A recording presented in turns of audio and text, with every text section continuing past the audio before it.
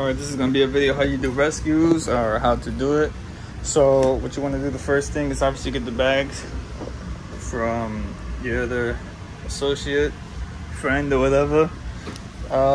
Sometimes your dispatcher will tell you how much it is. So this is his last 30 right here. It's 2 bags, I think like 6 overflows. So what you want to do is go here where it says pickup, and obviously you want to scan. It's gonna tell you this. You put yes, I'll deliver them. Don't swipe to finish yet. You want to do all of them.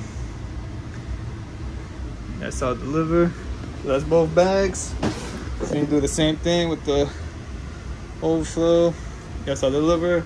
The overflow, you gotta do it one by one. Obviously, that makes sense. Yes, I'll deliver. Sorry if it's not showing the camera all in one spot. Yes, I'll deliver them. It's gonna tell you this one. Yes, I'll deliver them. You just keep doing it. Yes, I'll deliver. Let's just do this one more time. Yes, I'll deliver them. I'm trying to do this as quick as possible in one cut. Yes, I'll deliver them. And then the last one. Of course, the last ones are always the ones that are a pain in the ass.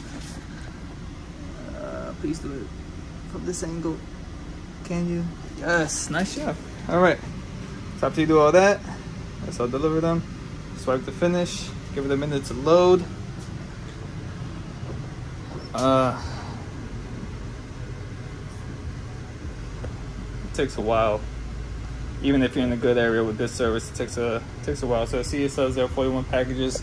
I was taking this last 30 stops. Sometimes you can't exactly equal 30 stops. You can't exactly give them exactly 30 unless you're like really lucky. Sometimes it could be a little bit less than 30 or a little bit over than 30, but as long as it's not too much. So I go to today's itinerary when it's done.